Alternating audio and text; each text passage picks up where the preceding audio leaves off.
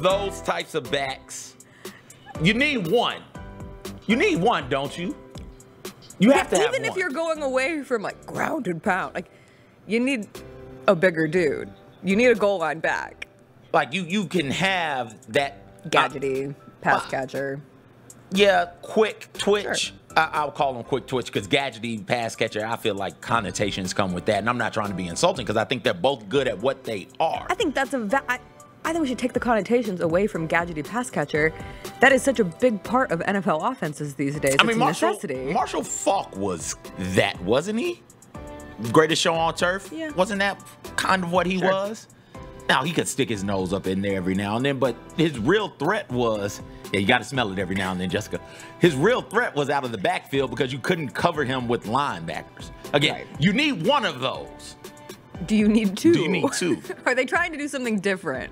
Is this the equivalent of like the Timberwolves going with two massive dudes in Gobert and Towns, and the Titans are trying to zag? As we move further and further away from, we'll talk about this more, but as we're moving further and further away from conventional run games, you might need to. You might. And just to say, hey, you guys stay fresh, and we're going to use you 15 times a game. We're going to use you 15 times a game. Get ready. Y'all are going to get some touches just on, because jet sweeps and passes to the flats have replaced like traditional sweeps and options out that way. So maybe that's how they're going to be used. I don't know. We'll talk about it more. Song. Nice for what? Oh! Drake. I don't like Drake. But you like that song? I love It's a banger of a song. Thank you. That makes me that song is incredible. Makes me excited this morning. My favorite Drake song? I wouldn't say it's not my favorite Drake song. I think it's worth the argument. All right, everybody, what's up? Happy Tuesday, March 12th. It's going to be a good day. Jessica Benson with you from the Grind City Media Studios in Memphis, Tennessee. CJ Hurt behind the glass. Coming up on today's show, it's a Grizzlies game day. Woo!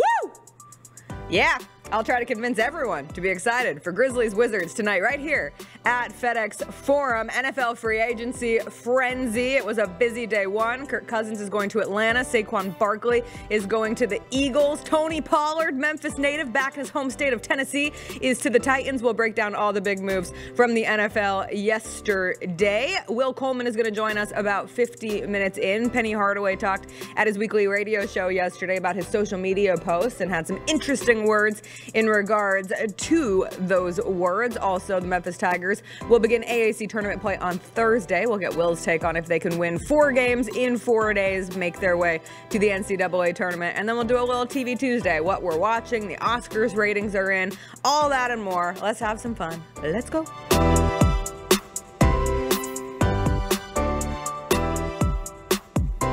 Justin Timberlake. I'm bringing sexy back. The Forget Tomorrow World Tour. Live in Memphis. Justin Timberlake. FedEx Forum, Saturday, November 23rd. Get tickets this Thursday at 10 a.m. at livenation.com. The brand new single Selfish is available to stream and download now. For more, hit up justintimberlake.com.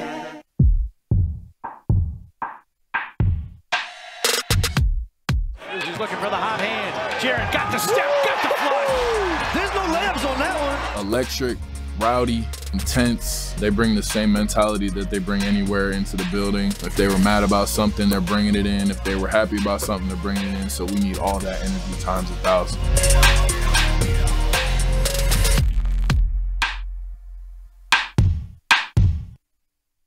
Real country music with Cody Johnson live Saturday, April 13th at FedEx Forum. Country's best. The Leather Tour with Cody Johnson. With special guest Justin Moore. Also featuring Drake Milligan. VIP and reserve seats on sale at Ticketmaster.com in the FedEx Forum box office. Cody Johnson. Finally, the most electrifying man in entertainment. If you smell what the bloodline is cooking. What does The Rock have in store for Friday Night SmackDown? You can never guess what's coming next. Live this Friday. Tickets on sale now. Don't Worry Be Fluffy World Tour. The minute you get into a brand new relationship, like magic, you know who really notices just how happy you are, guys? Other women, not your woman. Look how happy he is. I bet I can change that. Friday, May 10th, FedEx Forum. Get your tickets now at fluffyguy.com. Don't miss a Memphis Don't Worry Be Fluffy World Tour. We're going dancing. Welcome to Fandom 101. We need you going crazy in the stands. Your path to fan mastery begins here. It's all part of the curriculum. The NCAA Division I men's basketball first and second rounds this March in Memphis, Tennessee. Attendance is encouraged. Passion is mandatory. Buy your seats today at ncaa.com/MVB tickets. Class dismissed.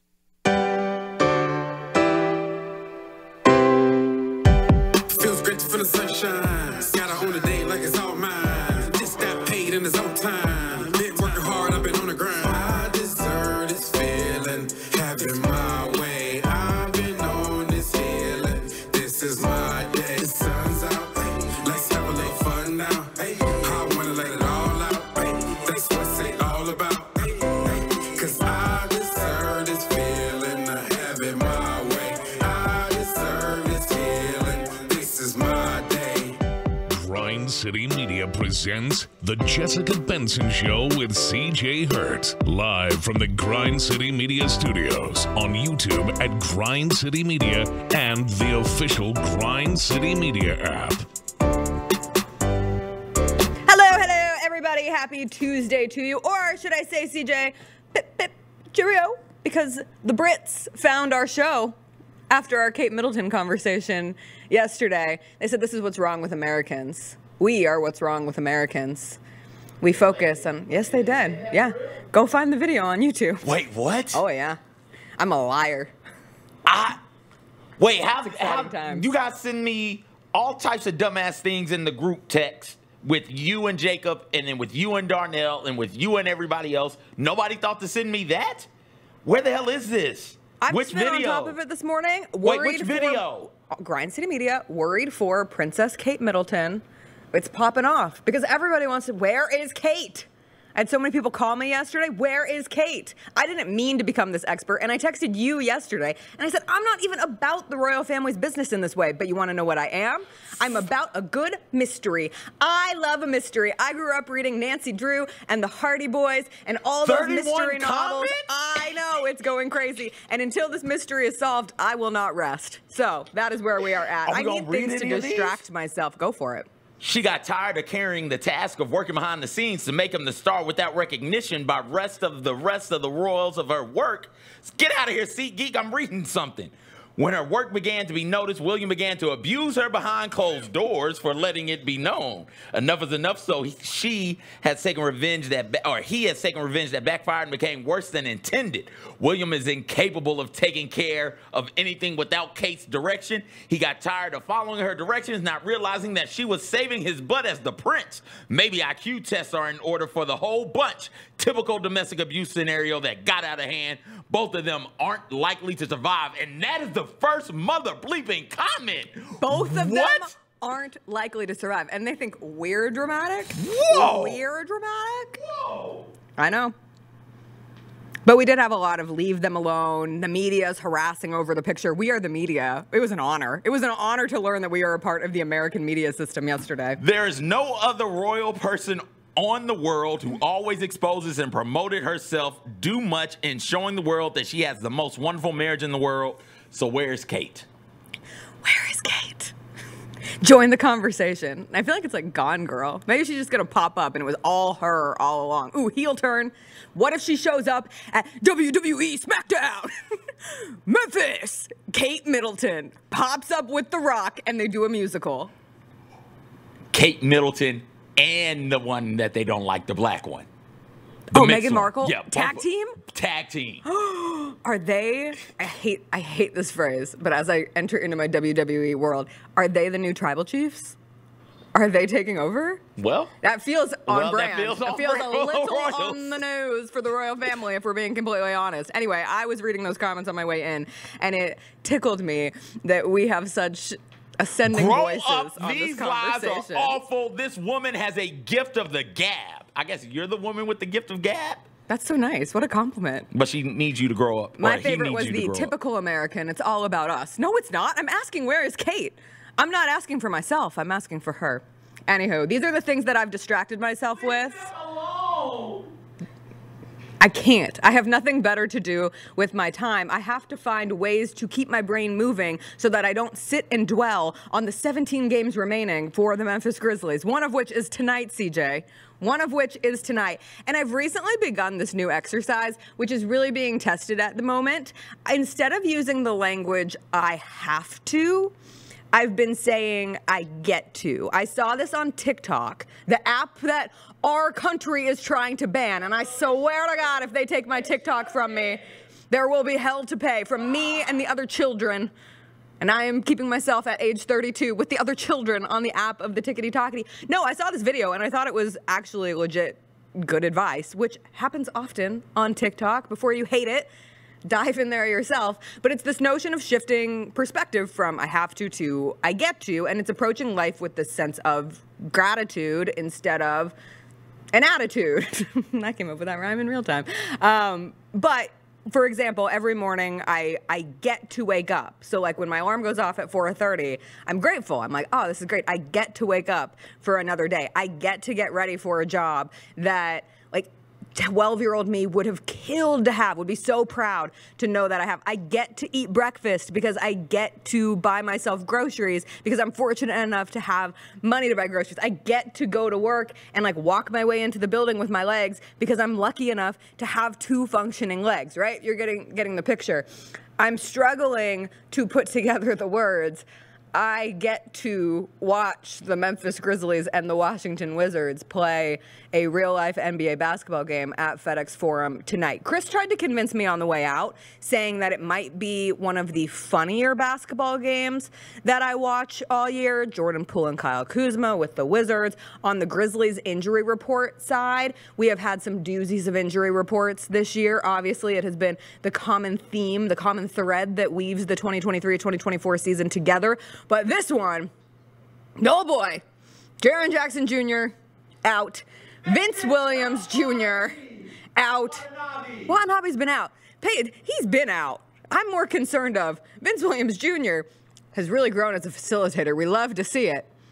But he is out. So heavy on the Luke Kennard. I do love to see Scottie Pippen Jr. upgraded to doubtful. Could be some good news for the last few weeks of the season. We haven't seen him since February 12th. Is he able to go out there and prove that he could be worthy of some time next season, perhaps on a 2-way, backup point guard opportunities, whatever it may be? And then questionable tonight, Jordan Goodwin, John Conchar, and Lamar Stevens. Questionable usually trends towards good. We've reached the point in the season where I would guess, if I had to guess, 2 of those 3 would play, possibly all 3 of them play.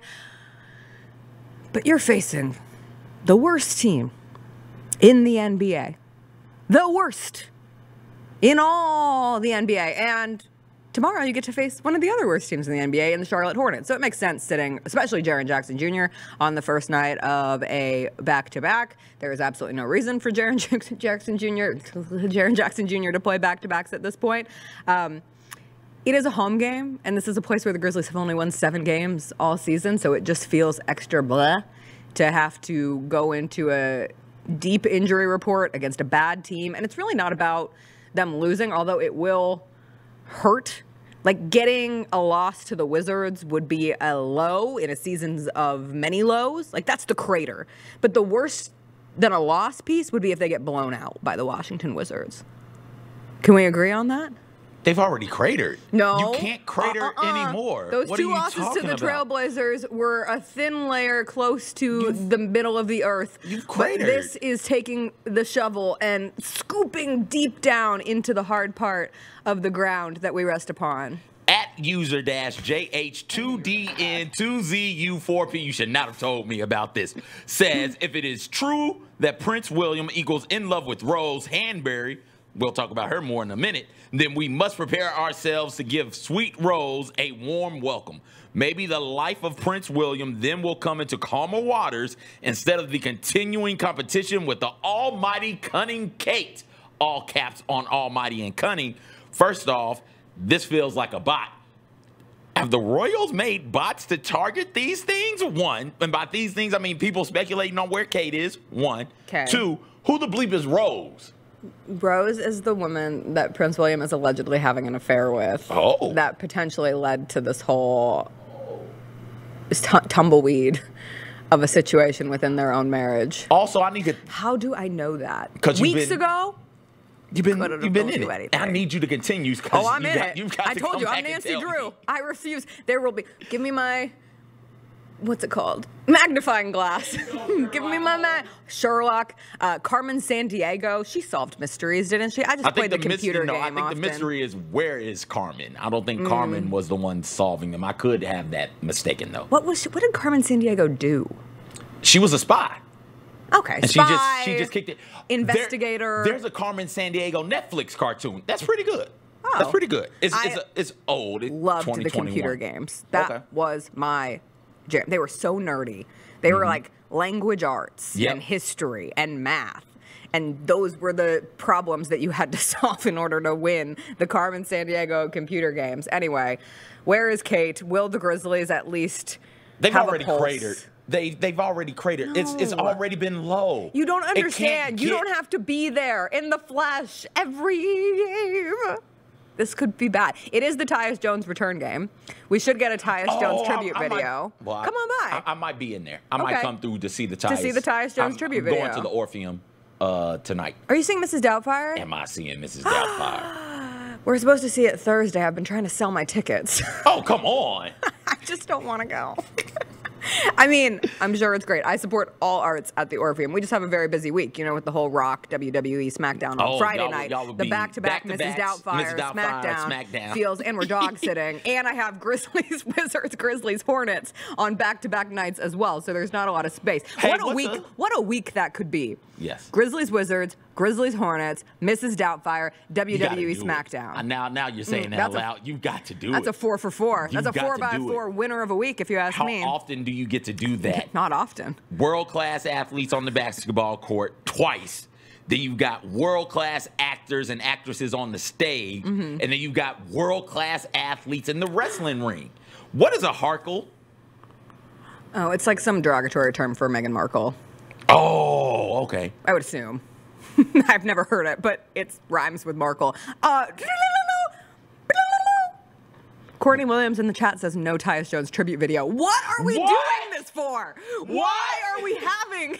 Just kidding. I know it's a scheduled game. Please, everybody, come out to FedEx Forum and support your Memphis Grizzlies. The fan support has been awesome. Like, this will be the biggest test of the season, but if fans could come out for back-to-back games against the Portland Trailblazers, by God, you can come out for Grizzlies Wizards tonight, even if there is not going to be a Tyus Jones tribute video for, again, the leader in assist-to-turnover ratio in the NBA. A tribute video for a fellow man stuck in purgatory this season. The Grizzlies are in purgatory. Tyus Jones is in purgatory. He can be free after this year. I am hoping good things for Tyus. I want Tyus Jones to end up being a starting point guard on a contender. And that is why I would like Tyus Jones to go to the Orlando Magic this offseason. I would like Tyus Jones to get good things, and I think he's got millions of them. Oh, that's so sweet. He made his decision.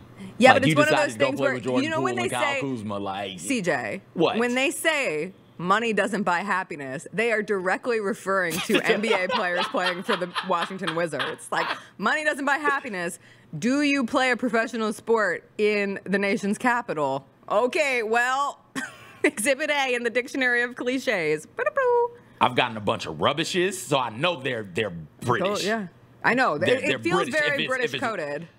This one. Keep on capitalizing on this topic, folks. The Harkles now have to come up with something more dramatic, and so the saga goes on. All should lay off and move on ASAP, in my opinion. Comment. Leave Meghan and Harry out of your mouth. Whoa. Other comment. Yes, they leave such a bad taste. Oh, wow. They don't like. Oh, they hate them. That's why they moved to California. Like we've got to do nothing but talk about this now. They left the royal family. I don't know the innards deep enough to filibuster. You don't have to know the innards. We just have to say things. They get in the comments. They get it popping. Whoa. I know. Sorry, who is this woman? She's a liar, I'm afraid. Referring to you. That's me, the liar. I had 3 phone calls yesterday about this. I had multiple text messages about this. This is all my womenkind care about. But I do think it's a testament because all of the men know now, too. I'm not trying to gender it. Like, there are definitely Well, it's on CNN. Like, this morning when I woke up and watched, well, I'm up for like the 3:30-ish CNN, so it's the international The early CNN. But, yo, it's there now also. I think ABC News ran something on it. So, like, it's all Well, the second over. the Photoshop thing happens, it becomes actual news because the Associated Press refused to run that photo and advised other publications not to run the photo because it was so clearly doctored. So that's when it becomes, it's just such a PR mishap. Like, what are you thinking? Why on earth would you put out such a badly manipulated, badly Photoshopped picture? Do you think people are stupid? This is the year 2024. All we do is hang out online. Nobody goes outside anymore. We just sit at our phones. And again, on TikTok. And people will make videos about the videos of the picture. And then next thing you know, all you've seen is this picture for days and days and days. But all of the husbands, all the partners are deeply invested in this as well. Chris texted me his theory yesterday, so we have officially gone into it. And as I sit watching Grizzlies Wizards, if things devolve tonight, I'll probably get back on page 6. I'll get back on the Daily Mail. I'll continue to figure out, because I certainly won't be looking for a Tyus Jones tribute video, because I regret to inform everyone. We are not getting one. We are not getting one. Just a reminder to everyone, because that's what we do on Grizzlies game days. Losing is fine. Repeat after me. Losing is fine. Why? Because of the tankathon standings. We know that the Grizzlies probably cannot move up better than 6th. They are staunchly in 6th. It is really hard to get in that 1 through 5 of the tankathon rankings. But at 6th right now, the Grizzlies are only one single solitary game ahead of the Toronto, I don't know why I said it like that, Toronto Raptors, who are in 7th. And it would be very advantageous for the Raptors to lose and dump into that 6th spot, because the Raptors have to give their pick to the Spurs if they're outside the bottom 6. If they are in the bottom 6, then Toronto will get that pick for themselves. The Raptors, they're trying hard. They've lost 4 in a row. The Grizzlies have only lost 2 in a row. So we will see what happens. Just don't get blown out to the Wizards. All right, let's do our daily simulation lottery. The Grizzlies would get the number 3 pick. Do-do-do, do-do-do.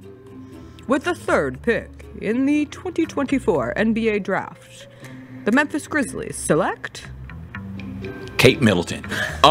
So listen. I want to shout out Darnell in the social media department. I don't know who did the graphic for or the thumbnail for the Kate Middleton show. The Kate Middleton part that they grabbed.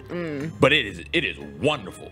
It is just a bunch of copies of the cover of the Photoshop picture with the JBS logo bottom left, top right.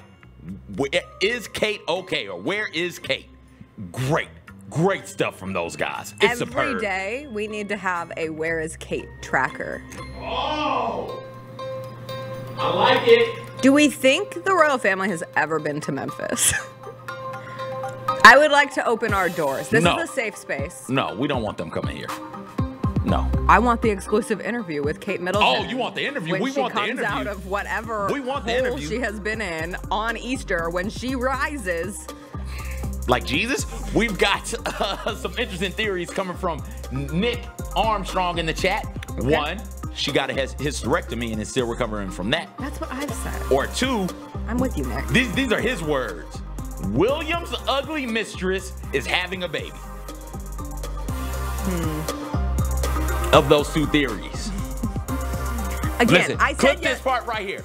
Of the 2 theories, she had a hysterectomy and is still recovering, or William's mistress is having a baby. Jessica, which one do you believe the most? Which one is the right theory? I have long said the most rational answer to all of this is that she had something like a hysterectomy, or whatever the surgery was some kind of vanity altering surgery. It could be as simple as having to take medication to gain weight. She's a very thin, very fit person. Perhaps she doesn't want to be photographed looking not like herself. That is the most realistic option.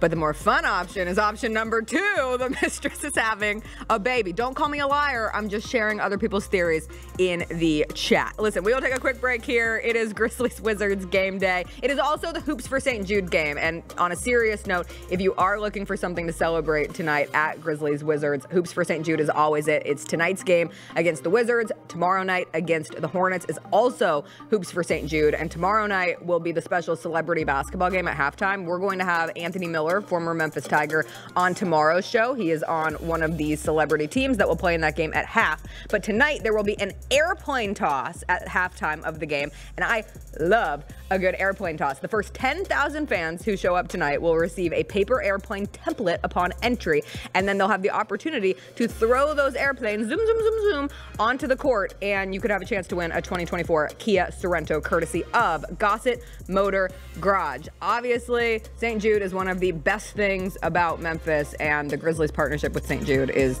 always awesome. What they do for children having to go through the unbearable, the families of those children, is just one of the most beautiful things that we can celebrate each and every day. So, Hoops for St. Jude Day.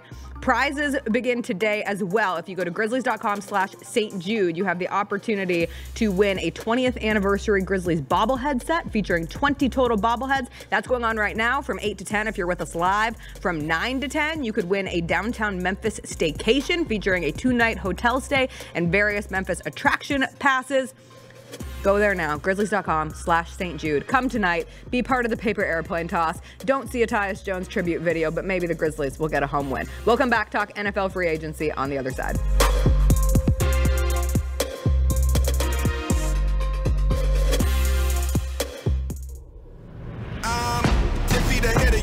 Something you'll never do. I turn around and I level you. No motivation is needed. Look, I put myself on the pedestal. This is incredible. Take your fandom to the next level with the official Grizzlies app. Go all access and behind the scenes. It's got to be heavy defense. That's where it starts for us. Personalized to where you are and who you are. Get easy access to ticketing, the game day guide, and your own app customization right at your fingertips. Upgrade your experience and download the Grizzlies app today. LifeCare Ambulance is proud to be an official partner of the Memphis Grizzlies and FedEx Forum. At LifeCare, they wear their hearts with pride. Their passion is their people. They want you to love what you do and where you do it. Their employee-driven culture encourages a healthy work-life balance and supportive work environment.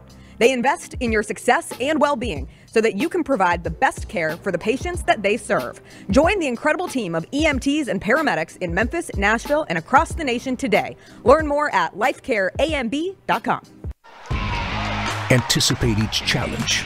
Make a quick response. Capitalize on every opportunity. And win. Greatness won't wait.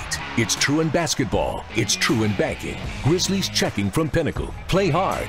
Bank easy.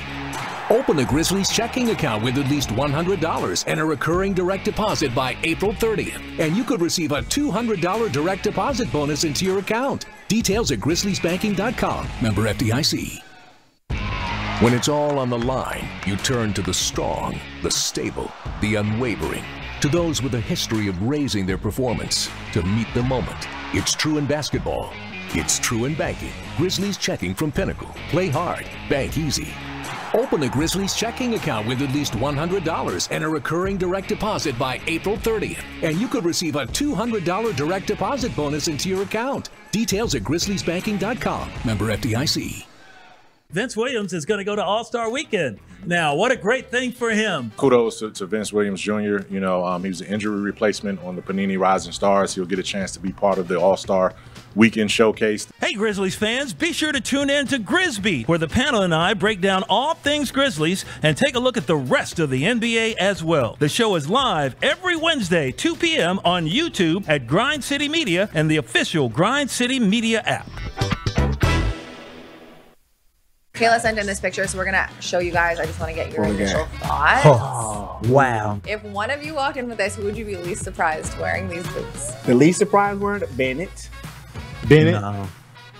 Bennett, definitely surprised word. No. He's probably seen somebody at a rock concert wearing something like this. Least surprise? Okay, I gotta go with the gang, Bennett. The Sneak Fest Show, live Tuesdays at 2 p.m. on YouTube at Grind City Media and the official Grind City Media app.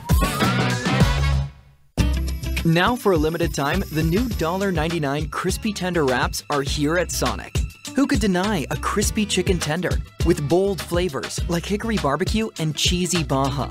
And we can't forget the crisp lettuce and melty cheese to make the perfect bite.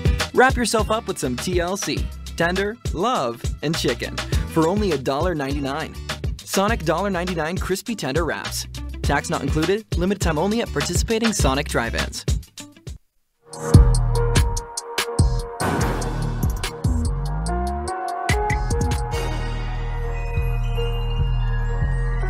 Welcome back. If you are excited for Grizzlies Wizards tonight at FedEx Forum, please go ahead and like today's show on YouTube. Or if you're not excited for Grizzlies Wizards tonight at FedEx Forum, go ahead and like today's show on YouTube. And that's how you garner engagement. Real talk, though, we mentioned it on the way out. It is the Grizzlies Hoops for St. Jude games tonight and tomorrow, and we are super excited to have Anthony Miller on the show tomorrow. Former Memphis Tiger, played in the NFL for a couple of years, tough with injuries. He was drafted by the Chicago Bears. It'll be an awesome opportunity to connect with him. He is playing in the Celebrity All-Star game tomorrow, which will be coached by Tony Allen and Zach Randolph. When's the last time Anthony Miller did an interview? I don't know.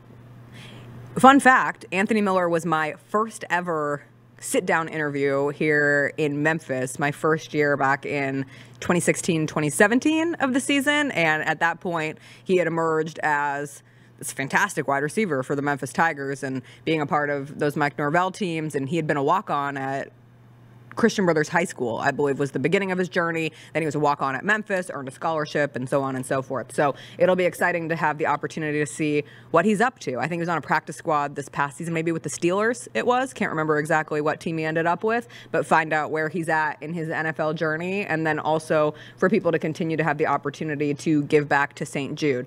Finding cures, saving kids, that is all St. Jude is about, and it's great that the Grizzlies are able to partner with them each and every year. Those teams for the Celebrity All-Star Game tomorrow, on Team Zach, it's Ashley Shields, who we had on the show last year, friend of the show. She's on Anthony Miller's team, so we're developing a super team in relation to the Jessica Benson Show with CJ Hurt.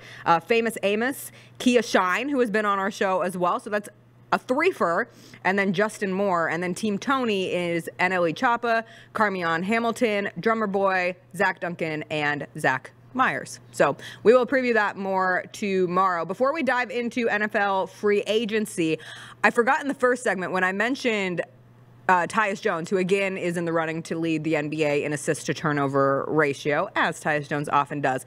It made me start thinking about turnovers, which made me start thinking about one of the craziest box scores that I have ever seen. It is tournament time as we continue onward through this last weekend of college basketball before we get to Selection Sunday on Sunday. And yesterday, this box score popped up on my timeline, and someone said, this is the craziest box score that I have ever seen. And it was from the Sun Belt Women's Championship game, Marshall and James Madison. And if we can pop this up, the final score, 95-92, final in overtime. That's a pretty high-scoring women's basketball game, but, you know, you move on. You go to the first line. Marshall took 99 shots. 99 shots and only won the game by 3 points. So go down a little bit. Okay, they shot 30% from the field, 30 of 99. That's bad math. Meanwhile, JMU, 50%. A nice shooting night for James Madison. You go to the three-point shots. James Madison, a casual 5 of 11. Marshall, 8 of 46. Marshall almost took more threes than James Madison took in the entire game of shots. James Madison took 53 shots. Marshall took 46 threes. That's a casual 17% from the three-point line. After the 30th three, maybe you stop. You've got to say, yo, we got to do something else. Go to the rack. Give me a post move. Give me anything. So you keep going down, and you're like, how on earth did Marshall only win this game by 3 points? Or how did they win it, period? Oh, okay, go. Oh, total turnovers at the bottom. James Madison had 39 turnovers in this game. 39 turnovers. How does that happen? I was stunned. I was astonished. I had to share this because this is why we march. This is why we march, baby. They had 9 assists. 39 They had turnovers. 9. Yeah. So what's that ratio? Turnover to assist ratio. Horrible. Divide by 3. Bad. 3 and 13? What math am I doing? You're doing the ratio. 9 39ths is 3/13. There you go. They had a turnover ratio of 3 to 13. So for every 3 assists they got, they had 13 turnovers. If we could narrow it down, highlights for every 1 assist, basically it's for every 1 assist they got, they had 4 turnovers and change. I need to watch this game. I was quite literally convinced that I was being punked. So I went to the ESPN website myself because I was like, surely somebody doctored this box score and this is not real. No. Those are the real team stats on ESPN.com. Like they doctored Kate Middleton's family photo on UK Mother's Day. That's right, everybody. We're going to keep bringing it back around. Nothing has been doctored in the NFL free agency world. NFL free agency began yesterday. It is off and running. Our chat question of the day, if you are joining us live, what has been the best free agency move so far? Something that happened earlier was the Chiefs retaining Chris Jones. You had Kirk Cousins going to Atlanta, which came out yesterday. Tony Pollard to the Titans yesterday has 31% of the vote. I think there might be a little homerism going on in that vote. And Russell Wilson to the Steelers, which we haven't had the opportunity to talk about because Monday's show was so big. I would add within that Saquon Barkley going to the Eagles, and I will start there because it really was the attitude of yesterday. Like, running backs are so back, right? Like, running backs, the value, they still matter. Running backs still matter. And Saquon Barkley was one of 9 notable running backs who made big moves yesterday. And Saquon's is the biggest, leaving the Giants for the Eagles. This is what he posted on his own Instagram, saying, "I'm trying to be what I'm destined to be." And right now he is destined for a 3-year contract worth $37.75 million. That is photoshopped. He did not actually have an Eagles jersey on the sideline of a game yet, but he will. $26 million of that is guaranteed. Could get all the way up to $46 million. It's interesting for Saquon Barkley, somebody who had been trying to get that kind of deal done with the Giants for years. The Eagles managed to get it done in this free agent period. Obviously, for Saquon, much has been noted that this will be the best offensive line that he has had the opportunity to play behind. It will be the best quarterback that he has had the chance to play under in Jalen Hurts and what that Eagles offense can be. Can Saquon Barkley stay healthy? It really becomes a personal thing. I think he's only had 2 fully healthy seasons in his 6 seasons in the NFL. So the Eagles are banking that the answer to that question is yes, and particularly if he can be protected by a better offensive line, that yes, they lose Jason Kelce, but it's still a really good unit in the NFL. And Saquon Barkley gets another opportunity. Do you think that that is one of the biggest moves from yesterday? Or what was your response when you saw that? I like it. I do with too. With the NFL, though, I'm not good at this sort of thing. Right, I'm not good at predicting NFL stuff. No, I just get really enamored. Wait till we get to Kirk Cousins. Yeah, and so like I need to see it on the field in action to see if it works. But like you said, it's the best offensive line he's played with, best quarterback he's played with, best overall team he's played with since being a pro. If his body can hold up, and that's always the question with running backs. Can their body hold up? Can their body hold up? What if their body holds up? Will it?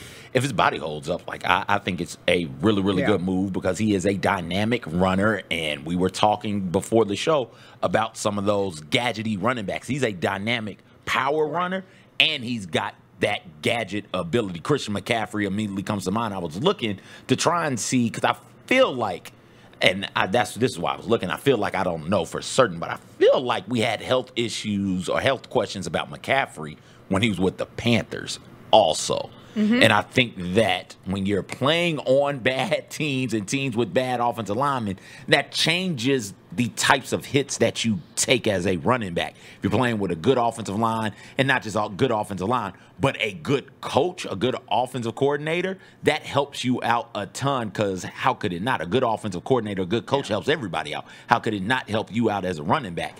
And so I think that getting to the Eagles, I have a bit less concern from an injury standpoint of Saquon than I would if he stayed with the Giants, where they're just going to run him straight into dudes and nobody's going to be able to block. He's going to take big hit after big hit. Yeah. Christian McCaffrey definitely had more injuries, more consistent injuries when he played for the Panthers. He had an ankle sprain right out the gate week 2 in his rookie season. He had the shoulder injury. He had a glute injury. He had a hamstring injury. He had another ankle sprain that kept him out for the rest of the 2021 season. So, I mean, that's a perfect example, though, really. Here's Christian McCaffrey, the last 3 years in Carolina, games played. He played 3, 7, and 8. Right? Like, I think that is a testament to bad offensive line work and bad coaching. And I think Saquon being with significantly better coaches, with a significantly better offensive line, with a significantly better quarterback, I think that helps him out a ton. I really like that move.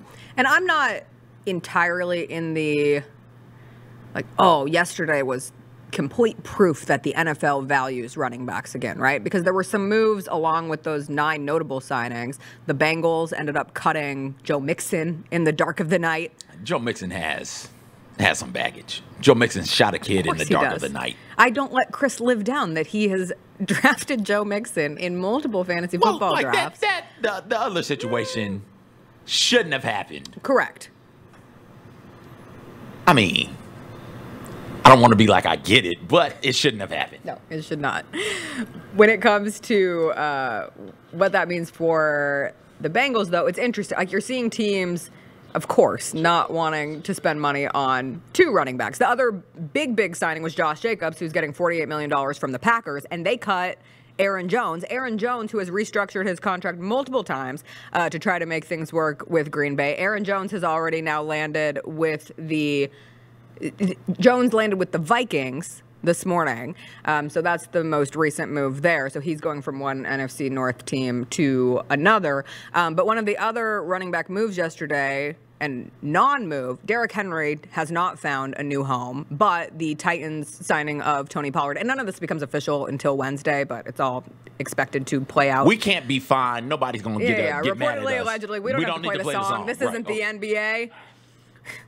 We're not the royal family official media, and we're not the NFL official media. But the news that Tony Pollard is going to the Titans, and when this first comes by, I'm like, oh, sweet, like Tony Pollard's coming back to Tennessee, which is great, which is why I think a fair number of you in the chat are excited about this signing. He played at the University of Memphis, obviously has spent the entirety of his NFL career thus far in Dallas, and especially this past season where he was put in an opportunity to be the lead back as they moved on from Ezekiel Elliott. Tony Pollard struggled in that role, but now the Titans are going with him, and he will join a backfield with Tyjae Spears.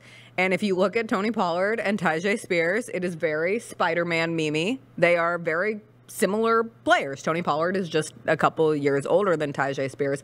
And so I think it's interesting. New head coach in Brian Callahan, going away from traditional ground and pound, from smash mouth football, and you have 2 similar styled, pass catch focused running backs sharing a backfield. It's just the size for me. Like, maybe this is the future of the NFL. I don't know if the future is now, but when you look at Derrick Henry, who was 6'3", 247 pounds, Tony Pollard's 6 foot, 209, Tyjae Spears is 5'10", generously 200, maybe closer to 190. We talked about it pre-show. After talking about the Saquon thing, if you don't have a good offensive line, what do you need a big back for? Right? Like, that's not going to work. You would need to have, how do you help a bad offensive line out? You help them out by slowing down the pass rush. If they can't block it, you got to hit them with some screens. You got to hit them with some quick passes out in the flat. You got to hit them with somebody in the slot who can get open really, really quick, right? You start with the back in the backfield. You send them out to the slot, and then boom, you throw them a nice little bubble screen, or you throw them a nice little comeback or a slant or something like that, and out a simple, quick out pattern to help the bad offensive line. I think the more I sit in it, the more I can convince myself that this is a really good move for the Titans. But again, I'm bad at these sorts of things. I need to see it play out on the field. And then once it's already happened, I can tell you definitively whether or not it was a good thing or a bad thing. But I have to see it happen first. With my own eyeballs. I'll tell you what came through NFL free agency yesterday that I'm convinced I don't need to see with my own eyeballs. I am already all in on next year's NFC South champions, the Atlanta Falcons, after signing Kirk Cousins to a 4-year, $180 million deal, $100 million guaranteed. Welcome to the cost of business with quarterbacks in free agency, the best available for a 36-year-old coming off an Achilles injury quarterback. You know my feelings on Kirk Cousins. That said, they are skewed a little bit. Anything post-Achilles, and this is a me problem, I recognize that, but I know other people are out there as well. I got to see it to believe it. I have to see the comeback with my eyes. That said, if I close my eyes and envision just the Kirk Cousins who has been Kirk Cousins in Minnesota, who has led the Vikings to 20 wins in the last 2 seasons, no postseason wins. That's why I didn't say that they're going to win a playoff game. I just said NFC South regular season champions, the Atlanta Falcons, because this is so similar to what he had in Minnesota in having great offensive weapons. And as somebody who had a lot of stock in Kyle Pitts and Bijan Robinson and Drake London in the fantasy football scope, welcome to the promised land, everybody. This is what we've been waiting for. Those numbers will go up. Maybe Drake London proves that, and I am not saying that Drake London is the next Justin Jefferson, but you just need a quarterback who doesn't stink it up. You don't need Desmond Ridder in there throwing 4 picks a game. You have somebody who has proven to be a steady offensive leader in a successful regular season team if the right weapons are around him, and Atlanta has just that. So I am intrigued by Kirk Cousins to Atlanta. Not just intrigued, inspired. Are you inspired enough to make the same mistake that you made last year and put so much stock in the Falcons skill position players? Oh, yes. They have a new coach and a new quarterback. I think that can make the world of a difference. I don't know about you. You sit in that chair, Will. Sounds life-changing if you ask me. Yeah, just pick a chair and sit in it off camera. You're fine. We'll get to you in a second.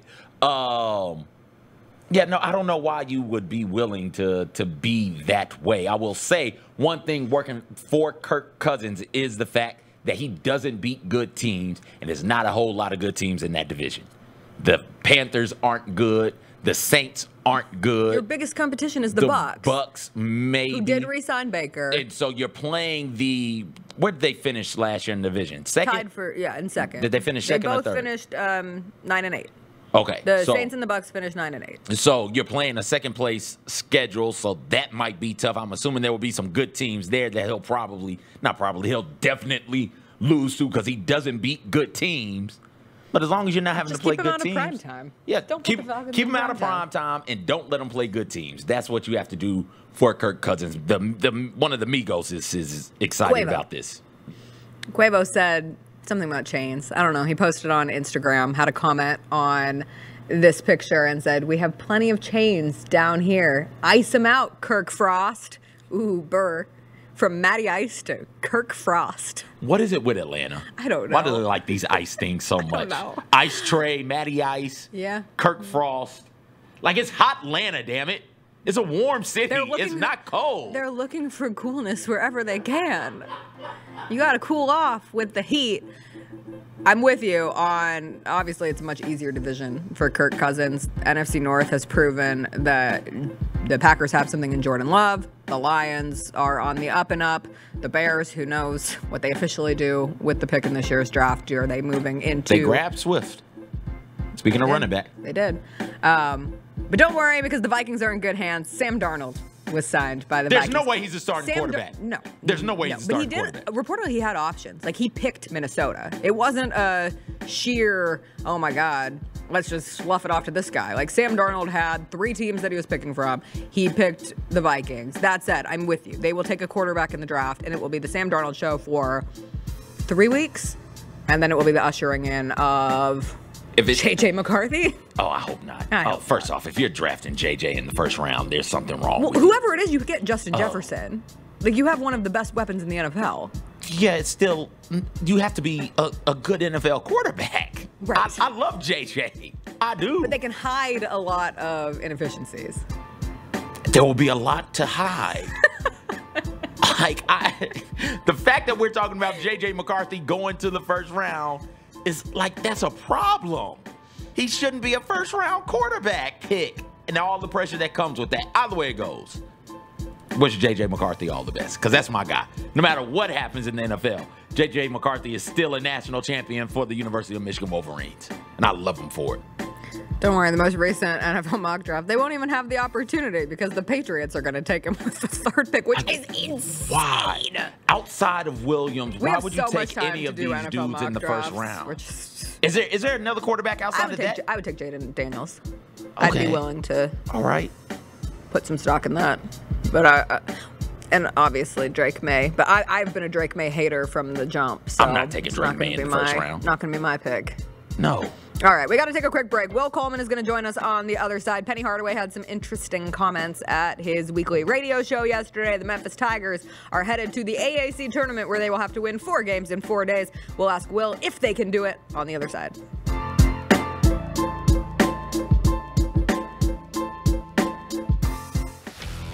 Let's face it, there's a lot of trash talk in basketball, but the great teams let their performance do the talking. Like Ford F-150 with Pro Power on board, a class-exclusive industry-first feature that turns your truck into a mobile generator and leaves the competition speechless. Ford F-150, official truck of the Grizzlies. Greatness starts here at your Mid-South Ford dealer. Class is full-size pickups under 8,500 pounds, GVWR.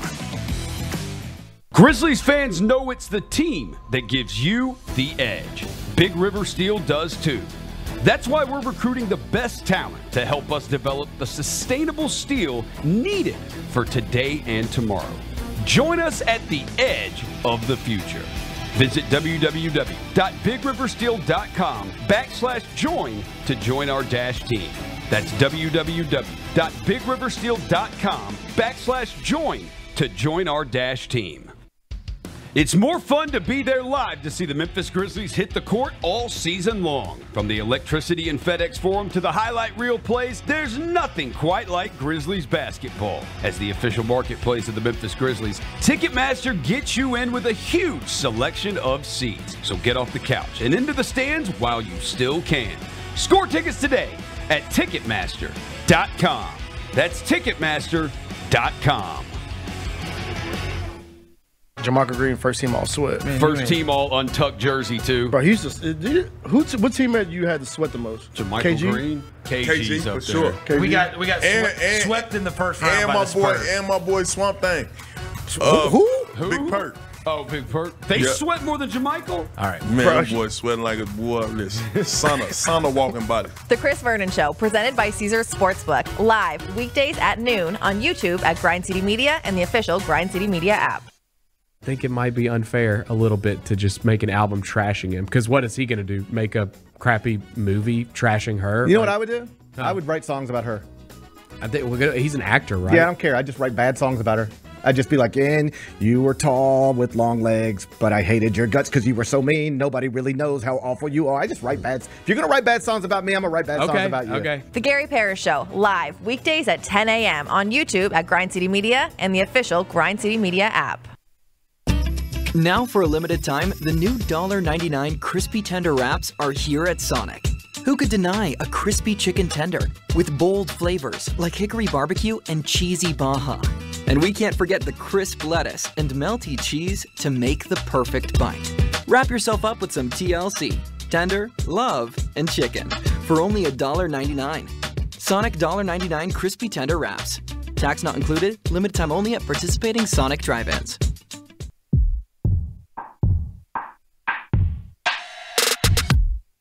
He's looking for the hot hand. Jaron got the step, got the flush. There's no layups on that one. Electric, rowdy, intense. They bring the same mentality that they bring anywhere into the building. If they were mad about something, they're bringing it in. If they were happy about something, they're bringing it in. So we need all that energy times 1,000.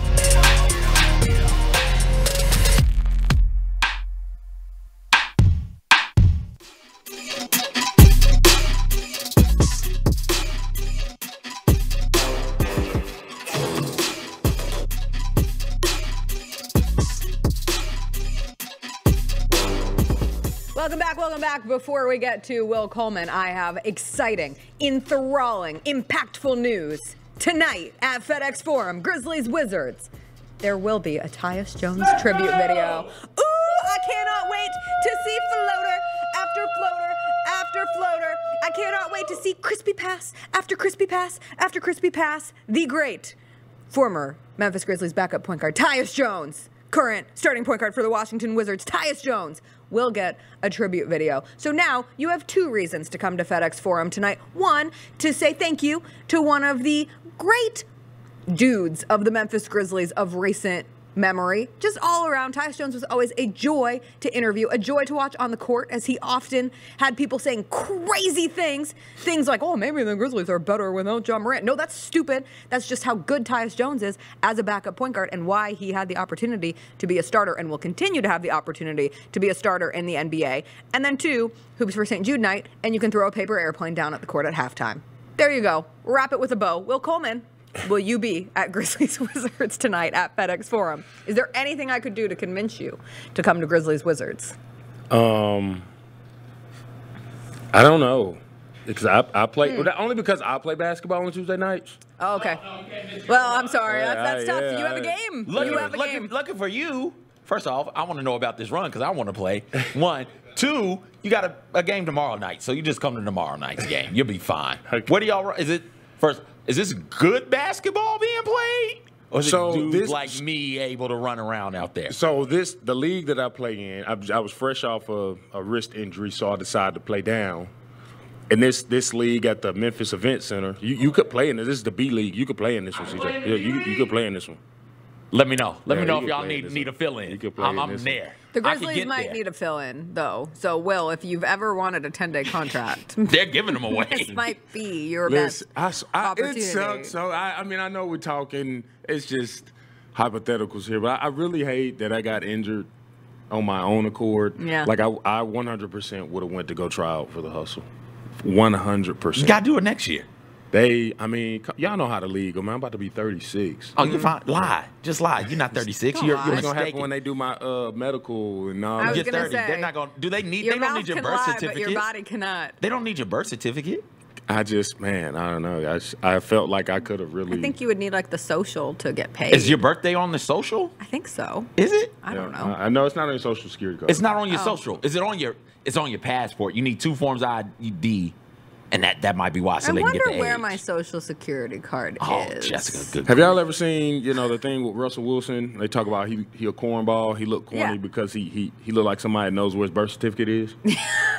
So I've never seen that. It's kind of crazy. As a person I have no idea where my birth certificate is. As a person whose parents never knew where their birth certificate was and always got in trouble for them not knowing where as a child, my birth certificate, my social security card was, I know exactly where that is. I know exactly where my stuff is because never again. No. My social is in a safe deposit box. I do know that. But it's not, I think so. It's supposed to be fireproof. My mom has it somewhere for me. It's in her safe deposit box. I just remember starting a job and being like, oh my God, I don't have my social security card. Yeah. And then her sending it to me and then me having to send it right back because she didn't trust me to take care of it myself, which honestly is a very nice mom move. Will, a disappointing end to the regular season for the Memphis Tigers as they fell to FAU and certified themselves as having to win the AAC tournament in order to go to the NCAA tournament. Your thoughts, your feelings coming out of Sunday? We're going to have to beat them again. I mean, it's either going to be, watching it, man, UAB may shock a lot of people. But I see us either playing SMU or, depending on what I hadn't seen the bracket yet, but either SMU or FAU. It is, if I remember correctly, Memphis is the 5. They would play, assuming they beat either Wichita State or Rice, they would play UAB. You win that game and you likely end up play USF. And then if you win that game, that could be a rematch with either FAU or SMU. Yeah, we're gonna have to. I don't see a problem. I mean, obviously, I can say that now. I mean, Rice did just beat our head in this year, but we're gonna have to see them again. One of those 2 teams. Yeah, well, it's one of those things where so you get either Wichita State or Rice. Likely Wichita State, but maybe Rice gets the upset. Whichever. Wichita State you beat twice. Let's say you make it through that game. You have to face UAB, a team that you showed quite literally your ceiling and your floor against in a single game. Yeah. And you now start getting into the They are college athletes. Their job is to play games. Yeah. But one of the hardest things about a conference tournament is you are playing back-to-back days. It takes you back to your high school days. There is no rest. What is the tired legness like in a tournament setting? Do you just go numb? Do you forget it? Or from your memories, like, do you really feel it? No, you definitely can feel it. Yeah. I mean, and it's relative to every position. You know, if you're a guard, your jump shot's not falling, they're short. If you're a big man, you know, jumping and being explosive for rebounds or trying to dunk the ball. I mean, it goes away, but there are moments in the tournament where it's like you black out. You know, remember that pain cave I spoke about? And I remember the feeling like it was yesterday when we were down at UTEP and Joe Jackson literally saved that conference championship game by himself. And the energy was wild. I mean, it was insane. He single-handedly won that game for us. And you forget about everything and you just play because it's like he needs our help. I mean, he really didn't because he really, I mean, it was miraculous. I mean, it was indescribable the way he took over that game. But when you have moments like that, you tend to forget the tiredness and the fatigue and things like that.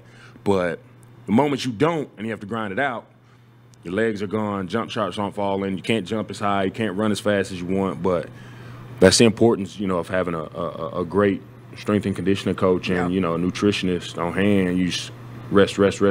Even if you're not asleep. When you're playing, when you're an athlete to that caliber, you need to be in the bed. You don't even have to be asleep. You just need to be in the bed resting for at least 9 to 11 hours. It sounds crazy, but like as soon as the game over, get you something to eat, and you need to be in the bed. You need just off of your feet. Just off your feet. Right. Like I remember, you know, because I'm something like an athlete myself. I remember playing baseball. Yeah, played baseball a lot back in the day. Was a 3-time district all-star, 4-time all-star in the ballpark back when I was like 5 to 12. And we just couldn't get in the pool in the summertime, right? Like that was the thing. Hey, don't get in the pool because you'll lose your legs and you're not going to be able to play well. I've always wondered, you brought up the strength and conditioning coach. Is there any more strength and conditioning stuff going on now? Like once you get to this time of the season where you're now doing all of these tournaments, are you still doing weights and running? Not necessarily weights. I mean, you probably could, depending on, I mean, you have to have a really good strength and conditioning coach who could probably program some routine maintenance stuff.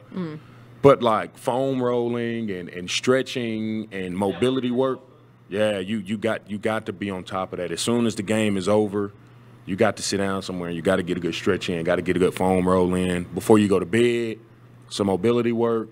I mean, all that, because when you sleep, all that stuff tighten up. First thing when you wake up, take a walk, get some steps in, some more foam rolling. Like, it's a lot of people just, you know, they don't understand what it takes to really take care of your body.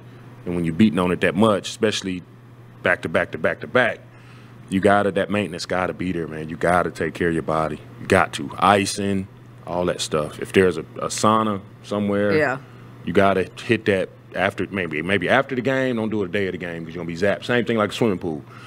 But you gotta be able to take care of your body and do stuff like that. If there was one player on this year's Tigers team that you think is most likely to have the Joe Jackson moment, to be the team that rescues this team in a moment of trial and tribulation during the tournament, who would it be and why?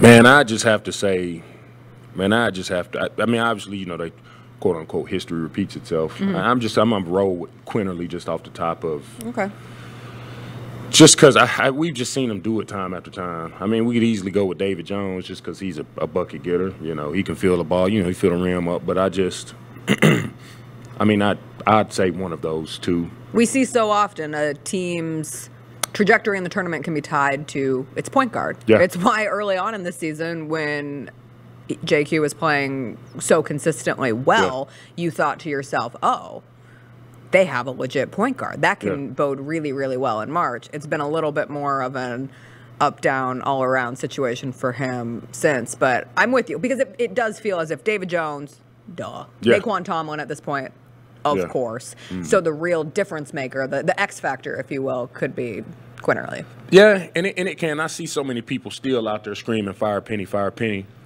But it's like, I mean, yeah, he probably lose games that we need to win and stuff like that, but Penny has done nothing but excel since he's been here.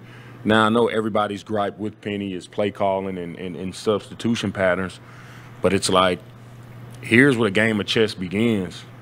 When you got, I mean, this is where you have to start learning how to coach on the fly. Quick hitters, you know, press breaks and stuff like that, and these timeouts, these media timeouts that we're using, because you're thoroughly scouted at this point. I mean, we don't have any more secret weapons, or we're not, you know, this is where you start pulling your tricks out of the bag, and you reach into your reservoir and just kind of, let me pull this out, because when you get to a tournament like this, everybody has your number. They know you, they know your personnel, they know what you do, they know your tendencies. Here's where you got to kind of get a little, you know, think outside the box and coach on the fly. Let's get into the Penny piece of it, because he had his radio show last night, and obviously coming off the loss to FAU, there's a level of frustration. You're the 5 seed in the AAC, in a down, I'm not even going to call it a down year for the conference. The American has now changed to a place where we talked about it at the beginning of the year. This was a conference that Memphis was supposed to, at the minimum, co-dominate with FAU, and they've had their disappointments of their own this season. But to finish 5th, there are a lot of people who have been critical of that. Even though this is a team that won the AAC last season, Penny posted on Instagram, we talked about it with Gary Parrish yesterday, these 2 pictures, one of which being a sign that said, "Forget being perfect, be you, it's better," in which he said, "It will never ever be enough in some people's eyes, damned if you do or you don't." And the second picture was a picture of the AAC championship trophy from last year. He was asked specifically about these posts last night. We have the clip of his response. Let's take a quick listen. Penny, obviously, you got to see where these chips fall and then kind of reassess whatever. But for example, your post last night on Instagram, what is that about? Is that perception from fans? Is that us as media? I laugh at our city. I never talk about the media. You guys have a job to do. It's funny to me how guys are always talking about how I need to be fired. Man, I get it. But man, I took this job because it was as low as it had been. I don't need any sympathy from anybody. I gave up my retirement to come here and help the University of Memphis in the city, and I feel like I've done a great job.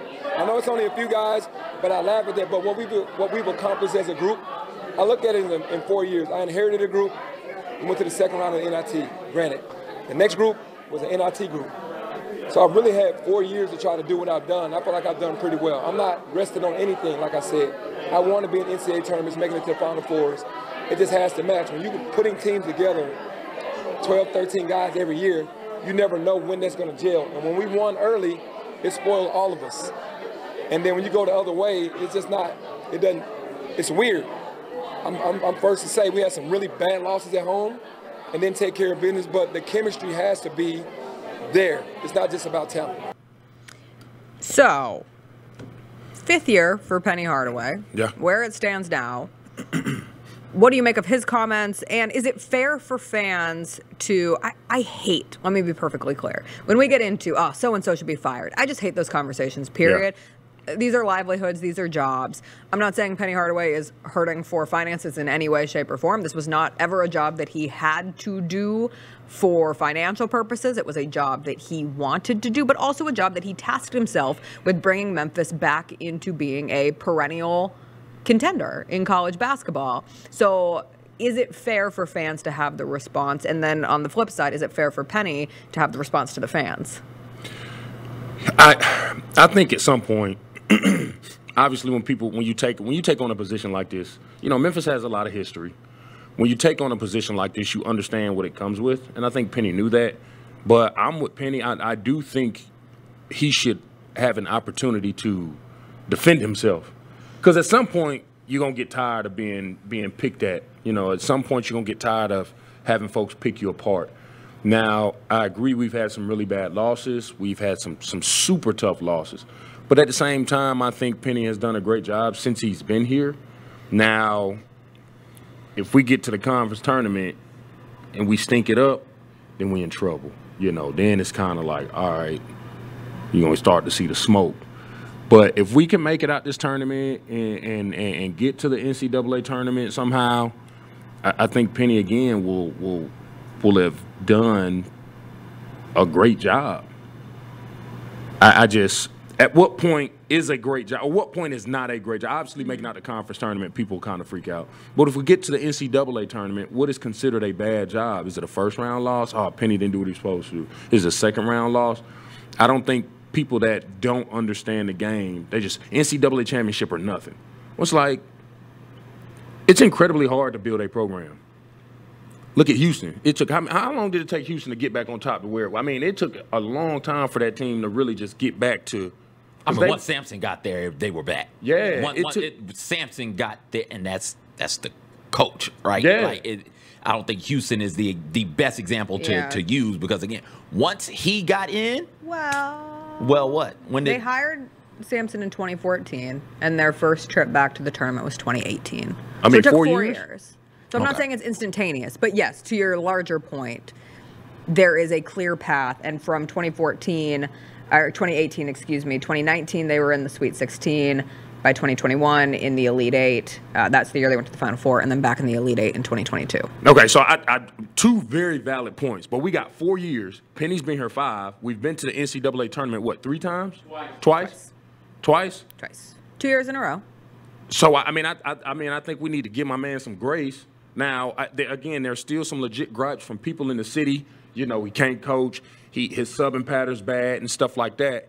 Or, you know, maybe it's the guys we'll recruit. It could be a lot of things that could be said, but it takes time to build a program, man. And I think Penny's doing a decent job. Now, this year will be a telltale sign of what happens. But I think if we can get out of this conference tournament and we can, second round at least in the NCAA tournament, I think he will have done his due diligence and has made some noise this year with the roster he's had. A good year for any men's basketball program, with the exception of 4, maybe 5, 6, 7, depending on how you look at it, is a Sweet 16 trip. Like, that's a great year for everybody outside of, like, North Carolina, Duke, Kentucky, Kansas, maybe Arizona, maybe UConn, maybe Michigan. But everybody else, a Sweet 16 run is a great run. And I think that's the standard. We keep talking about this thing like, well, what more do y'all want from me? What more do fans want? What more do media members want from me? It's that you haven't done. Penny Hardaway in the Memphis Tigers basketball program hasn't been that in a really long time. And again, with the history and the tradition and the pageantry of Memphis Tigers men's basketball, that is the goal and that is the standard. Now, Penny Hardaway, this goes to the success not being linear thing. Penny Hardaway, NIT tournament champion, round of 32, hell of a showing in the round of 64 game last year. It's like, okay, the step is supposed to come now. We think the step is supposed to come immediately following that. Just look at the way the team has progressed the past 3 years, and that's not always how it goes. Sometimes you have a year like this thrown in there, hell, maybe even 2 years like this thrown in there, where your team is absolutely good enough to get to the tournament and good enough to win multiple games in the tournament. Just circumstances happen and you don't get it done. But when that happens, fans are frustrated because, again, the standard is Sweet 16, right? I wanted John Beilein fired at Michigan. John Beilein, for those of you who might not remember, NCAA runner-up, and then injuries just derailed his next season and a half, 2 seasons. Spike Albright got injured, Carlos LeVert got injured, and they just weren't any good. They ended up losing to Ohio State in like a February match. I was like, yo, Beilein's out. They got to find a new coach. Later on that year, that was a Sweet 16 team, right? They put it all together. So it's nobody knows really when that switch gets flipped, when they can put it all together. It's just sometimes they flip the switch and they put it all together at the right moment, at the right time, and good things happen. The Tigers, unfortunately, got to win the tournament, the American, to get into the big tournament. But, like, the goal is still there. You can still get to the Sweet 16. You're still going to be favored in every matchup you play in the American tournament, right? If you go out there and just do the things that people have been asking you to do all season, which has simply been beat the teams you're supposed to beat. Right. If you go out there and do that, you find yourself into the NCAA tournament, and you're just as good with a top 5 scorer in David Jones as anybody else in the tournament who can go out there and at least win a game. Win a game in the tournament, get to a Sweet 16, God forbid. All is forgiven. We're going to forget about this entirely. The problem is They have not beaten the teams they're supposed to beat. So they have not that is a proven frustration with Penny Hardaway and the Memphis Tigers. Exactly. And of course, you can look at the Caleb Mills injury. And of course, everything that happened with Malcolm Dandridge late in the season and his hovering investigation or whatever it may be. Right. But the fact of the matter is, this team has to win 4 games in 4 days to go to the NCAA tournament. So we're even having a conversation of, okay, now they're in it. Can they make a run to the second weekend? This is all speaking in hypotheticals, but I did want to end on one positive because you did identify a play from the Memphis FAU game, despite things going in the second half of that game for the Tigers. This was early on, and it particularly highlighted pretty solid defensive rotations for Memphis. So let's throw it up. This is from Memphis FAU on Saturday this past weekend. What did you see from this play? I preach about chemistry and playing together. I mean, just this particular play, I saw it, and then I hit CJ immediately. I mean, it was just solid help defense right there, especially when, you got the big man. Both of them were just eating us alive during the game, and that right there is that's trust. Mm-hmm. That build trust. That lets everybody on the team know, hey, like I got your back. Like I'm there for you. You know what I'm saying? Brown was helping. They're trying to, I don't know what Penny was calling, maybe it was a soft trap or just help defense. Yeah. Or if we just hedging. I don't know what we're doing because he didn't get out there quick enough. But the fact that we have the help defense back there to get the ball out, to get a stop, go into transition. I mean, that's just textbook, man. And I think that's stuff we got to kind of rely on throughout the tournament. Throughout this next tournament. Yeah. And for the Tigers all season, transition offense has been, frankly, their only easy offense in any game. And that's when they flow the best. Yeah, man. We got to get stops, man. We got to make stops. We got to get stops and just we got to play together. I will continue to scream it.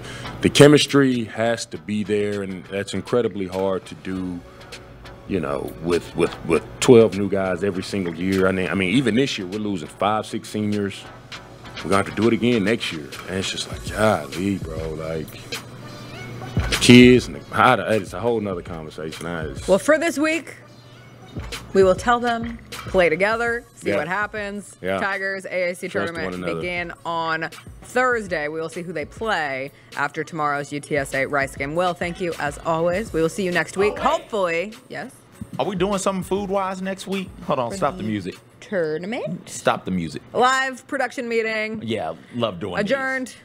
Because we didn't go to the freaking meeting Thursday. We don't know if it's a mega show or not. I just realized that. It is a mega show. It is. If you read your email. Oh, I'm not reading that. So I'm going to read you the email. It's a mega show. She hit you with the per my last email. Per my last email. It wasn't my last email. It was Darnell's last email. Per that email, though, breaking Grind City Media news for all listening. And nothing, the details have not been ironed. Well, I believe that it will be a mega show Thursday, Friday next week. So it will be us and Gary Parrish, who will be off and about because he is the Gary's gonna be able to, busiest man in the world. I thought Gary was going to be... He might join via Zoom. He wants to pop in, pop out kind of thing. And then the Vernon show will start earlier than normal, and we will all be out of here before the first-round games begin on Thursday abroad, and then the first-round games are here in Memphis on Friday. So could we get... I think. Would you mind coming in Thursday or Friday? Next Thursday. Yeah, next Thursday or Friday and cooking on show? What would you need? I got an air fryer. We'll figure this out. We'll work some details. I have a crock pot. I have an air fryer. I have a toaster. Okay. But my toaster's from like 2016. I don't trust fire hazards right now. I'll tell you why after a quick break, because I watched a terrifying fire scene on The Sopranos last night that I cannot stop thinking about. It'll be TV Tuesday. Will, thank you as always for joining us. We will see you next week for March Madness officially. On the other side, CJ and I will talk about what we are watching, what we want to watch, some new shows coming out this week. We got the ratings for the Oscars. They're going to try to tell you that they're good. I don't really think that they are. People don't like award shows anymore, except for me, apparently. And we'll talk about the automatic qualifiers for the NCAA tournament thus far. More tournament action to play tonight, what we are looking forward to when we come back.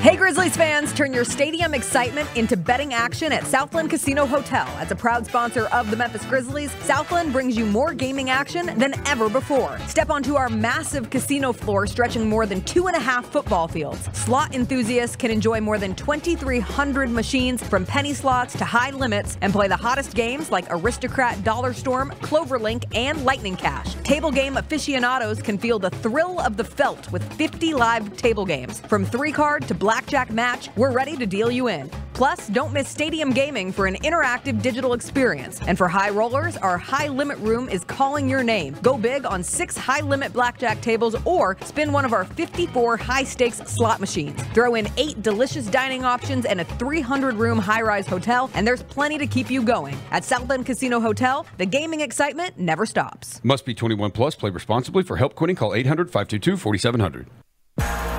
We know there's only one team you want to watch, and Bally Sports is the place to get your Grizzlies. Experience the comebacks, the buzzer beaters, the can't-miss Memphis-made moments live. Bally Sports keeps the grind going before and after the game, too, with Pete, Brevin, Fish, and Chris on Grizzlies Live. Watch Grizzlies basketball all season long with Bally Sports and streaming on the Bally Sports app. Bally Sports, home of the only team you want to watch. Sauced by Will Smith is taking the championship taste to FedEx Forum. Come enjoy your favorite lineup of sauces on traditional and boneless wings the next time you see the Memphis Grizzlies play. All of your favorite sauces, including the famous Garrick sauce, are now available as you cheer the home team on. Visit Sauced by Will Smith inside FedEx Forum at your next Grizzlies game, or come visit us anytime at our location in South Haven, Mississippi. Championship sauce, championship taste. Come get sauced today.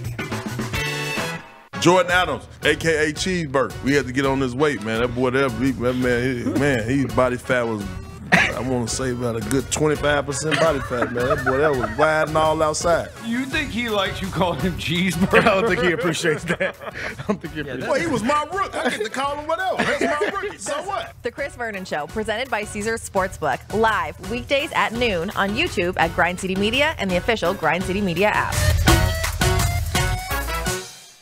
Students, get back to the grind and cheer on your Memphis Grizzlies at FedEx Forum. Don't miss out on our exclusive student ticket program presented by Big River Steel. Get affordable tickets for all the major showdowns, including matchups against the Lakers, 76ers, Nuggets, and more. Sign up today to get alerts about this exclusive ticket deal at grizzlies.com/students.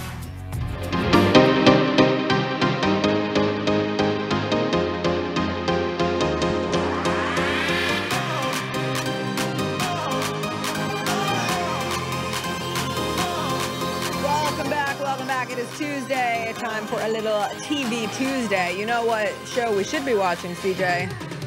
The Crown, so that we can make sure that we are as tippity-toppity up to shape on all things Kate Middleton. Where does Kate come from? Like, Kate was in the last season of The Crown, right? Yeah, so the last season of the final season Fill of me The in on Crown. where she comes from.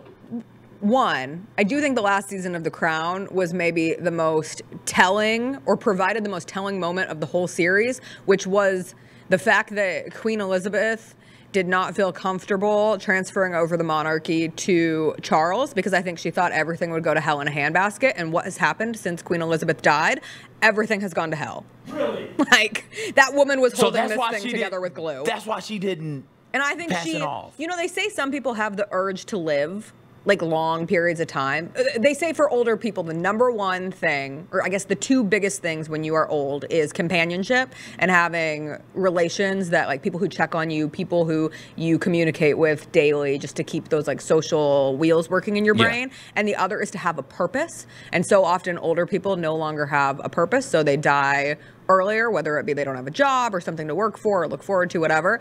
I think Queen Elizabeth lived as long as she did because her purpose was understanding, oh my God, the monarchy is at stake, because without me, none of these hooligans are in any position to run things efficiently. Hooligans. That's a pot of rubbish now. You can't be calling Charles a hooligan, can you?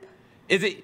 It's a bunch of poppycock, if you ask me, CJ. Is he that bad of a person in charger?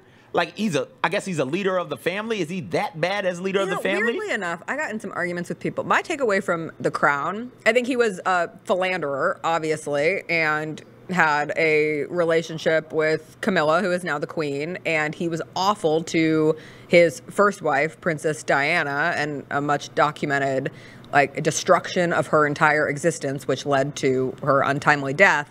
But I do think Charles, if you take those pieces out, which is a very large part of the pie to take out of his personality, he was a pretty progressive royal. He was very interested in trying to push the monarchy into a more forward-thinking era. There's so much archaicness that comes with the royal family, and he was focused on social justice causes and trying to help the monarchy understand all the bad that they had done and maybe find a light path forward. But no one ever can focus on that because he was just a POS who cheated on Princess Diana and ruined her life.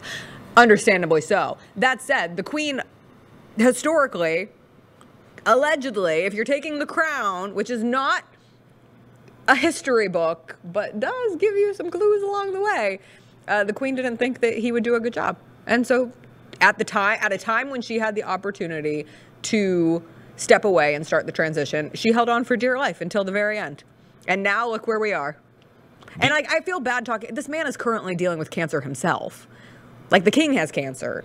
So he's not working right now. Prostate, right? Yes. Get it checked, everybody. Everybody Prostate, get it checked. And apparently there's, not to double cancer, not to take away from the importance of prostate cancer, all cancers are important. If you go to breast. All cancers are. You go. No, I was going to colon cancer. Oh, yeah. Get that checked also. Have you followed this recently? Yes. There's a huge uptick in younger people having colon cancer. Surprisingly Sometimes, younger, yeah. Yes. It's shot because you don't get colonoscopies until you're in your 50s. And you can't get, your insurance will not pay for a colonoscopy unless you have dire, dire symptoms. But again, on the internet that is TikTok, and elsewhere, this isn't just a TikTok thing, but a lot of people are sharing their stories on being younger and having colon cancer, and it's something that you normally would ignore. So if there is any blood in your poop, go get checked. And you just can facts. now because I get my news like a real person on the TV. So one of these, CNN, MS, Fox, one of these told me that you can, the way that they test for it now isn't put the finger up there. It is, okay, you can get your own stool sample. They have kits that you can use now. So it is a much more convenient sort of process. Back to the Royals. Back to the Royals, yes. And would you describe anybody as a wanker? All of them. All of them are wankers. All of them. Look at the camera and tell the Brits that all of them are wankers. The royal family is a bunch of wankers. Oh, my gosh. Really, you ready for me to really piss them off? Yes. Except for Harry, who, in his marriage to Meghan, left, saw the writing on the wall. But if you really want to go, no, I'm not going to do it. Let's go. Let's go. I want to go there. Is Harry? It has always been speculated. Oh, Harry's somebody else's. Maybe. Alleged. So allegedly. When you think oh, how could William be exactly like his father? Genetics, baby. Maybe there is a gene after all. Why would Harry be so different? He is his mother's child. That's what everyone always says. Oh, Harry is Diana's likeness and personality likeness, and he got away, but they don't like that. So as somebody with siblings, right? You're in the same house, you're experiencing the same sorts of things, and everybody has a different interpretation, but a different thought about it. That's just how we are, right? If I see this happen, then I'm going to do this other thing. My brother might do something else. My sister might do something completely different. And it feels like they were both in that situation. Harry and William were both in that situation. And Harry looked around as a kid and said, you know what? If it ever gets like this with me, I'm not doing this. And William looked around and said, you know what? I can make this work. This is going to be good for me. I can do this. And so that might be why they handle being royals in different ways. Yeah, and he's because there's of the a difference. Yeah, there's a difference in the two, right? Yeah, the crown passes to William. Right. Harry's never going to see that thing, so he's like, "Yo, I'm out. Why would I stay around?" And that was one of my favorite things about The Crown was showing Queen Elizabeth's sister Margaret and how her life was impacted by being number 2. That's just part of the. How was it impacted? Wait. I mean, she went through quite the relationship problems of her own. She got a divorce, and it was a whole ordeal. She wanted to marry a divorce. Her love of her life was a divorcee, and they would not allow her to marry that man, and it ruined her. It wrecked her, and just constantly having to be in the shadow of Queen Elizabeth. I mean, she lived what is portrayed as like a very party-filled life, a very social life, but she was a massive alcoholic and smoked until the very end, and it ended up leading to her death. So back on Yeah, sure. the person in charge. What's his name? Charles? Sure. Is that the person they call king over there? Back to him. Mm-hmm. What would you do in this situation if you were him? Because clearly this has been a big misstep for that family. No, here's the problem. It's Okay. past the point of no return. So what do because you if do? you're him, if Queen Elizabeth had things Queen Elizabeth had people running scared. Like, you did not defy her. She set the rules. You followed them. This is the way it is. You don't like it. Tough luck. You were born into this life. You get a lot of privilege that comes with being a member of the royal family. You will act accordingly. At this point, everything's off the walls. Like, it's cat's out of the bag. I don't know what the British saying for cat's out of the bag is, but meow meow, they're out. Anyway, there's your royal news number 2. Are you watching anything right now? Any news on Kate? No, since not we since started. we started. Nothing on Kate. I don't think so. Also, I meant to say this earlier in the show. I need to ride around in my car with my spouse a little bit happier. I've never seen, and we always do this, like spouse pics that we put in the tabloids. We always make it like, oh, they are miserable, right? Remember Russell and Sierra had that picture? Ben Affleck and Jennifer Lopez have had a couple pictures in the car where it's like, oh, something must be going on. The Kate and William picture, it's like, oh, stuff is happening here. It's like, oh, they're just riding in the car. Nobody's smiling. Who's smiling in the car? Am I watching anything? I'm watching all of my sitcoms are back. Oh. So I'm still Abbott's watching back. Abbott. Great episode this past We're behind. week. It's really, really good. Tackles schools named after racist people. It's pretty funny. Making my way through the neighborhood, which I've told you this. I'm telling you again. I know. You and Chris are the white couple that lives next door. Y'all have got to watch it. Okay, It now makes me happy. Y'all really feel like I have got to watch it. It makes me happy to see y'all on TV every day. Because I think to myself, oh, that's what it would be like if we were neighbors with Chris and Jessica. Also making my way, I think it's the last season of Bob Hart's Abishola. Love that show, so I'm watching that as well. And we've started our throwback show, started Brooklyn Nine-Nine. Oh. My wife, I watched Brooklyn Nine-Nine when it was on. My wife didn't. She would be in the room. She wouldn't really watch it. And so it wasn't a show that we watched together. But we're watching Brooklyn Nine-Nine together. And it is great. It is wonderful. The dryness of Captain Holt, RIP to the homie, with the shenanigans that are going on around, superb comedy. I love it. That has been on our list for a long time. No, we never watched Brooklyn Nine-Nine. Okay, forget the neighborhood is so good. I need you to watch it. You got to watch both. They're 30 minutes. And by 30 minutes, I mean with commercials and everything, you're 24 minutes. As we continue to watch The Sopranos, do you know how behind I am? I haven't been able to start Shogun. I haven't been able to start The Regime. I still haven't watched Mr. and Mrs. Smith, which is actually on my list possibly to do today. The problem is, along with watching The Sopranos, which we are on season 5, we just finished episode 11 of the 5th season last night. It is like, it's all a dream. And I just want to say, my favorite episodes of television are not "it was all a dream" episodes. Like surrealism, it reminds me so much. Did you watch the last season of Barry? Yes. It reminds me of the surrealist. I think Barry and Bill Hader took a lot of inspiration from this particular episode of The Sopranos. It is very like Truman Show-ish. You're watching yourself on a TV. There is one real part in it, and I won't. Well, at this point, if you haven't watched The Sopranos, one of his girlfriends, who's been like a long-time girlfriend at this point, a Gumar, if you will. This Gumar, who was married to, it does, but it's not. This Gumar, who was with one of the men that he killed, Valentina, for those of you who have watched the show, she accidentally lights herself on fire. She's cooking on the stove. She's trying to convince Tony to go on like a weekend trip to Antigua, funny enough, which is where Chris and I won our trip from the silent auction for our longtime listeners. And she's cooking like a robe, and the sleeve of the robe catches on fire. And next thing you know, she is up in flames. She is completely incinerating. And Tony has to like smush her out with a blanket. I don't know what's the official wording when you smother. He's smothering her with a blanket to try to get the fire to stop. But the way that I will never cook in a robe again. The Sopranos could save my life unintentionally. I will never have long sleeves while cooking over a stove ever again in my life because it was so scary how fast it happened. And now she's in the hospital and she's like burned on half her side, and I think she has brain damage, and she lost her hair. And Tony Soprano now is stuck paying for his Gumar because he feels guilty because he was over there and he claims he was going to break up with her, but they're never going to break up with them.